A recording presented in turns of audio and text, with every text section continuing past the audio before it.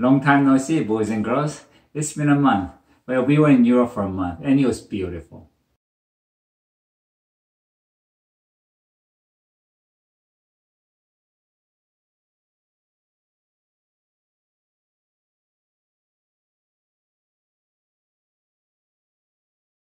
While we're in Italy, I got an email saying that I got selected for both lottery hunt that I applied for. And my mind started drifting away. I kind of started losing interest in Europe and my mind just drifting into woods in Virginia. So I was getting a little eager to come home. Even though I missed most of my archery season, I still have 10 days left. And I'll be taking out my Wildcat Extreme by Barnett. And if you see my review on this crossbow, I have this thing set bullseye at 20, 30, 40, and 50 yards. So this is very capable. It's a little bit on a heavy side, but trigger is really nice. And this thing shoots like a dream. In Virginia, they allow crossbow during archery season, and thank God for that, because I have a bad right rotator cuff on my right shoulder, so I have hard time doing this, but I have no problem cocking my crossbows. And another reason why I like to use crossbow is that they're much faster than a compound bow. So when you shoot a deer with a bow, when they hear that thump sound, they tend to duck. But with a crossbow, they're so fast, they don't really have time to duck. So you won't have any problem hitting a deer, having them spooked. But after 30, 40 yards, it does give them a little time to duck. So you do want to have it drop just a little bit, not much. As for the broadhead, I've been using Spitfire by NAP, and I've been using this for about 7-8 years now. And they're very accurate, very effective. And if you look at it very carefully, it's got a serrated blade, and that makes it really easy for it to penetrate through the ribs or even shoulder blades. So, and they fly just like a field tip. So, up to 50 yards, bullseye is not a problem for me. I used to use Muzzy broadhead previously, but then they're very accurate and very deadly up to about 20-30 yards, but beyond 30 yards, they tend to be affected by wind a lot because this is a fixed blade. And I had a bad experience with a deer about 40 yards away, so I stopped using it, and then I switched to Spitfire, and I never had a problem. Tomorrow is Thursday, 25th, and the sun rises at 7:30, so it's legal to shoot from 7, and I'll be up in my tree stand by probably 6:40. 6:45 and just be ready for it. But tomorrow morning is going to be pretty chilly. It's going to be in low 30s, but very calm. And we have a forecast of having some rain from Friday, Saturday, and Sunday. So I'm hoping I have some deers moving tomorrow morning before the rain. I'll see you up in the tree stand. It is now 6:45, and I'm ready to hunt. But we have a full moon. That's never a good thing, but we see we have a very nice, cool, clear day, so who knows, we might get lucky. It is now 7:20, and I just had a deer pass me on my right about 50 yards away. Never stopped. I never got a chance to even look at him, but I had a deer pass me, and right now I see a few squirrels moving, so this can be promising. We'll see. As soon as I was telling you about how the deer passed me on my right 50 yards away, and I was measuring different trees with my rangefinder, and to my left I was ranging a tree at 30 yards, and there was a fallen log at 40 yards. And as soon as I put down my rangefinder, I looked at with my eyes to confirm the trees, and then I see a medium-sized deer walking out. So that's when I just became frozen. And it looked at me, and it looked like he was alert when he was looking at me. It was about 33 yards away, and our eyes met. So that's when I kept my gaze down, and then I turned my head a little bit to the right, and then with my right hand, I hit my whole face like this. And then I turned really slow back to deer.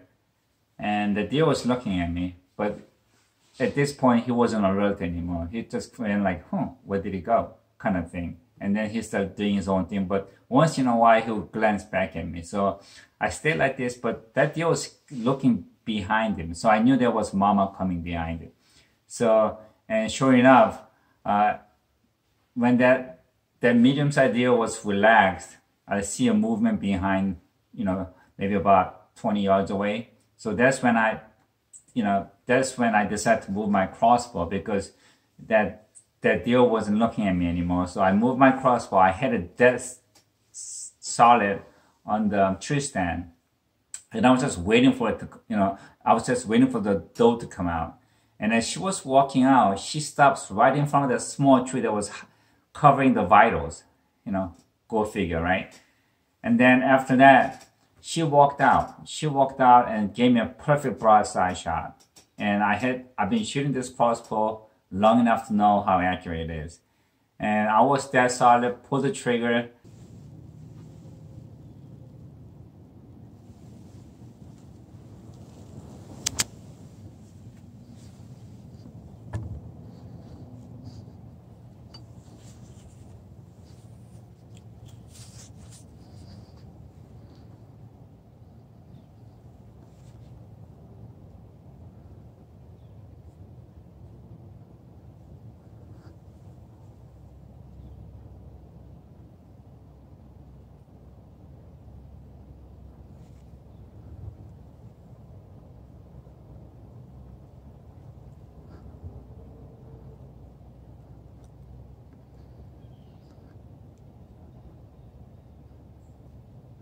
Matt.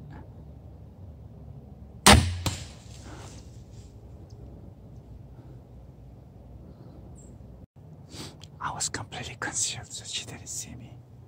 She was looking right at me, but with this face mask, she can't tell what she's looking at.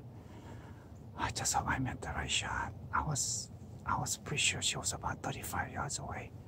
I put her on a 30-yard pin because I'm shooting from the tree stand.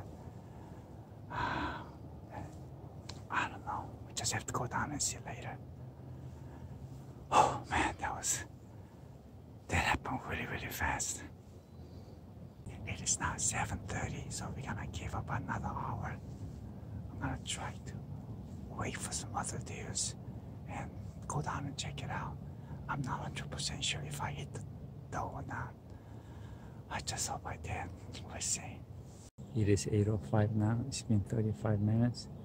And I just looked at it and I could see my arrow laying right at 32 yards. So I'm very, very confused. There's a good chance I might have undershot it.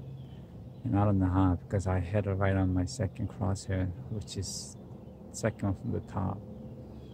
And the more I think about it, that doe didn't look like she was hit. She just ran off like nothing. So I'm very confused. I don't get it, because I just shot this crossbow 2 days ago and it was dead on at 20, 30, 40, 50 yards again. So I was more than confident. And there was no movement, there is no wind. This never happened to me before. I'm very confused. I'm not gonna wait any longer because suspense is killing me.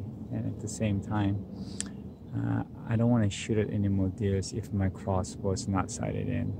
I'm just gonna go down and check it and see what happens. I don't know, man. We'll see.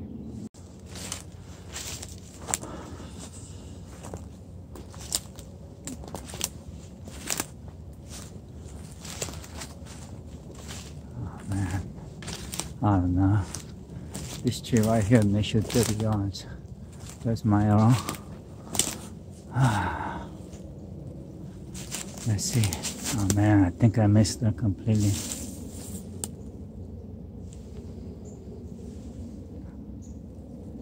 It looks like a gut shot.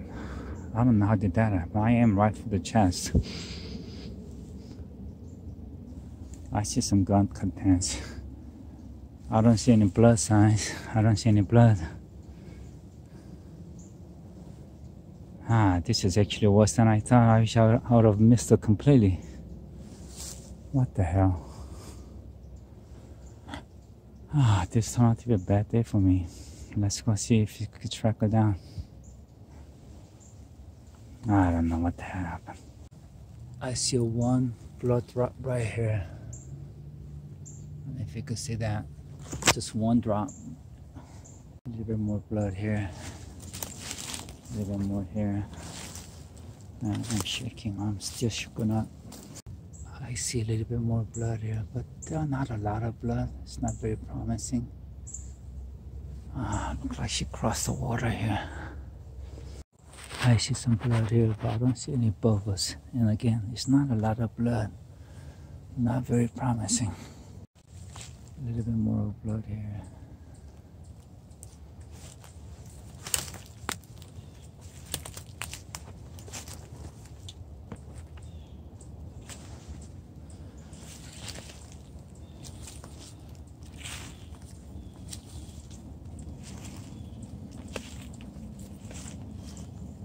There's a little bit more blood here.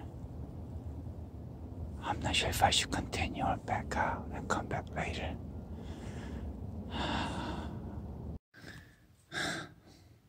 Okay, I'm back in my car. I'm getting something to eat, get some water. And I followed about 150, 200 yards. And there was not a lot of blood. It didn't look very promising, so I decided to back out because I don't want to keep pushing on it, because once you cross somebody else's property line, then I'm done. So I'm going to give it about 2 hours. I shot it at 7:30, so I'm going to go back in at 9:30, pick up where I left off, and hopefully I can find her. And if not, you know, what do you do? It is 9:35. I am back on the blood trail that I left off the log, and hopefully I can find my doe.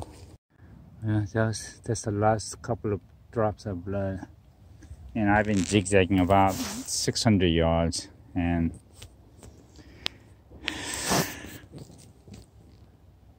beyond this, I don't want to go beyond this because it's borderline here. I hate to say this, but this is, I guess this is where I stop. Trying to zigzag back the blood trail that I came in, it's not easy because she kind of went zigzagging everywhere, and you can see some blood here. I'm trying to find my way back. Right there, that looks like pretty promising, but then for some reason I did a gut shot on her. I think maybe I might have gotten part of the liver because you could see some of the dark blood, but other than that, she seemed like she was fine. I didn't see any sign of bedding anywhere. She didn't look like she was fatally shot where she had to bed down a little bit. She just kept on going. There's no sign of bedding anywhere. So, and I kind of came to the end of the trail where I can't go beyond that line. So I'm just finding my way back. You could probably see my tree stand behind me, and I am back where I shot the doe. This was exactly 32 yards away, and I had her on a second crosshair, which is 30 yards, and I've test shot this crossbow just 2 days ago. It was fine. I don't know what happened. I don't know if my blade opened up while I was flying. I'm gonna go home. I'm gonna target shoot some more, and this I'm gonna actually shoot it with a broadhead, even though it's gonna cost me a little money, because I don't want this happening again, and I want to make sure I'm on it before I'm on the next deer hunt. Well, it is what it is. Oh, and one more thing. I always wear my orange cap when I'm tracking a deer, even though it's not required during the archery season. I just want to make sure everybody knows that I'm in the woods, and it's better to be safe. I gave my all, and I just couldn't go any further because there is that, you know, the property line, and I wasn't about to get into any kind of hassle. I can't honestly remember last time I actually lost a deer. I found all the deers that I shot, and this really sucks. It's just heartbreaking. I don't know what happened. Maybe I just got too cocky. I was always kind of bragging the fact that I've never lost a deer, and it happened. So what do you do?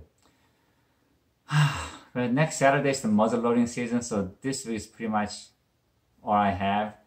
And today is Thursday, so from tomorrow afternoon it's gonna start raining, and I'm planning to go back out tomorrow morning.